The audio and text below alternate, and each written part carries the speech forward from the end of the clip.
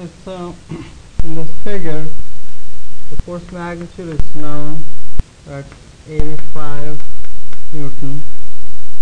Then the angle between this vector and this is known, and that's 30 degrees.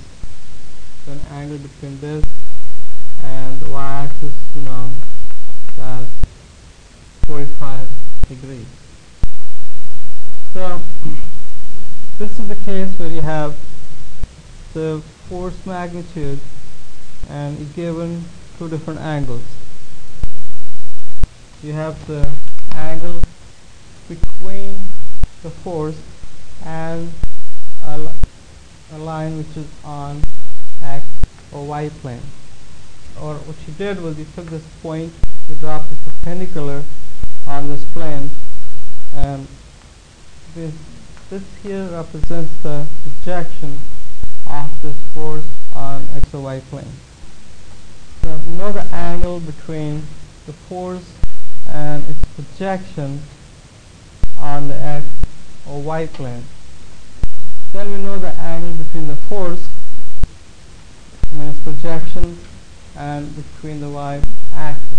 So this whole thing is going to be similar to case 2. I mean, it's not identical, it's not exactly the same angles, but it's going to be similar to case 2. And the question is the same again. You want to represent the force F in Cartesian vector form. So that part doesn't change. It's looking at the same kind of problem. Now, as I said, that this whole thing is similar to the case 2.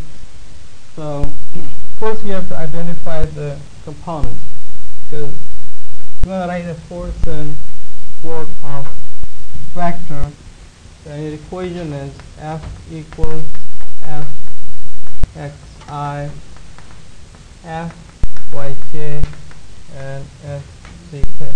So with the same equation, we're still looking for the magnitude of these x, y, z components. So if I go back to the diagram, then if you take this here, and if I drop a perpendicular on negative z direction, then the perpendicular is going to show up somewhere here. It's going to be parallel to that, so it should look like that. With your force is 85 newtons.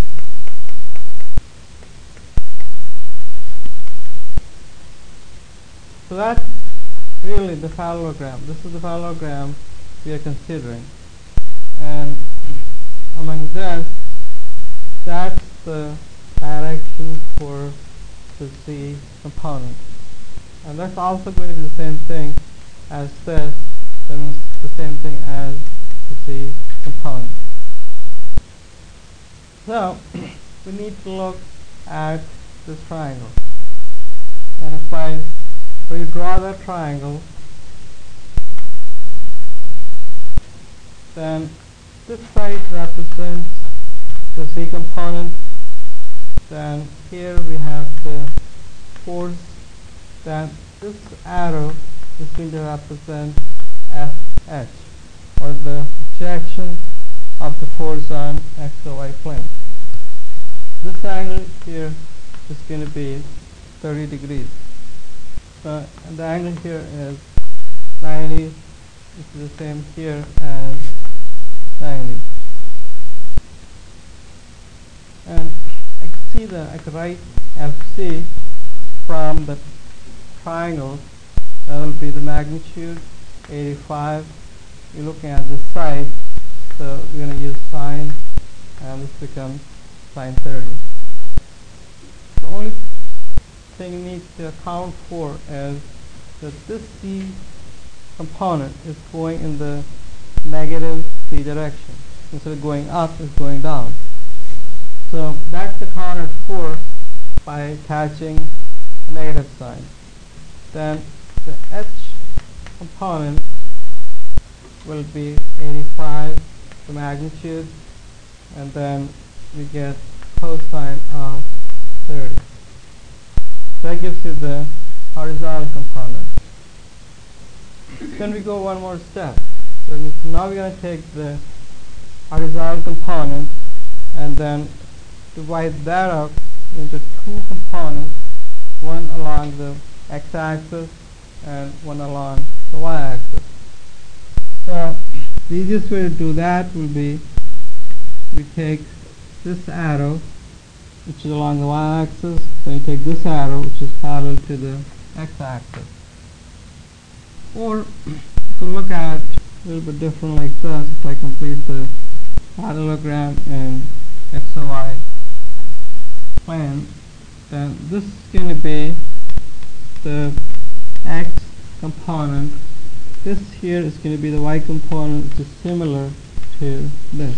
See, that second parallelogram is in x or y plane, and you could either use this triangle or you could use this triangle. They will be the same. If I use the one at the top, your diagram is going to look like this. You'll have f, y going this way.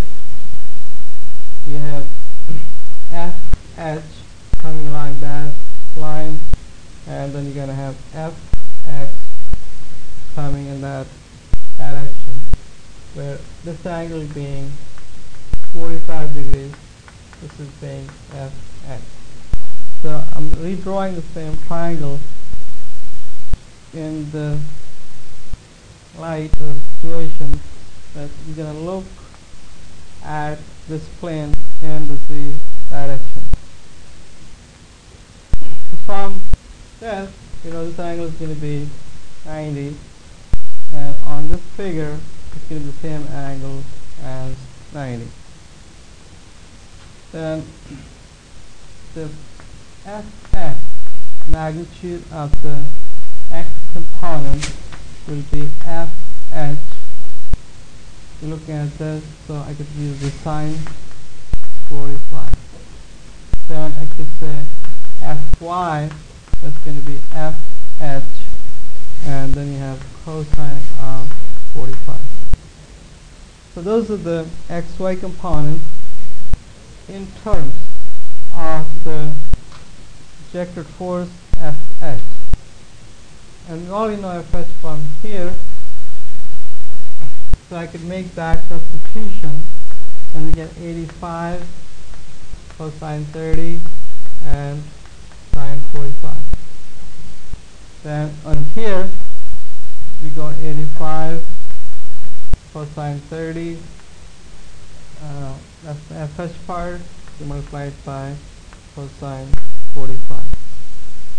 So this equation here, that gives you the magnitude for x component. This equation here gives you the magnitude for the y component, and this equation here gives you the magnitude for z component. And again, if you look at this case here, you're dealing with two sets of forces. One is the force itself, and then you're dealing with the component of that force along a plane instead of working through an axis. So once you get the component along the plane, then you can take two more components along x and y. Now if I add something to it, you could say that we want to find direction angles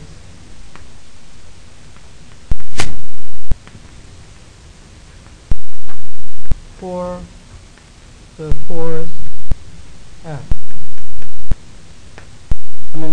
We add that part to this problem that we also want to find the direction angles, which means we're looking at the angles alpha, beta, and gamma.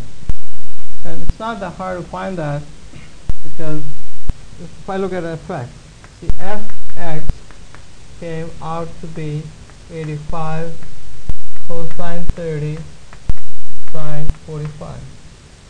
This is also equal to f cosine alpha from case 1. That also equals 85 cosine alpha. Then fy came out to be 85 cosine 30 cosine 45, and from the equations we have, it's going to be f cosine beta, and that will be 85 cosine beta. Finally, if you take the last equation, you have to see that negative 85 sine 30, that is going to equal to f cosine gamma, which is the same thing as 85 cosine gamma. So those are three equations which involve the angles alpha, beta, and gamma. 85 basically gets cancelled from both sides. So from the first equation, I can say that alpha equals cosine inverse of cosine 30 and sine 45. And that's going to be 52.3 degrees. Then we go to the beta, that's going to be another cosine inverse, and we're looking at cosine 30, cosine 45, and this should be the same number as 52.3. Then the last one, which is gamma, that will be cosine inverse of negative sine 30. And if you go to the actual calculations, that will come out to be 120 degrees. So well, that is some additional steps where you can find the actual angles the force makes with x, y, and z axis. Okay, any questions on this?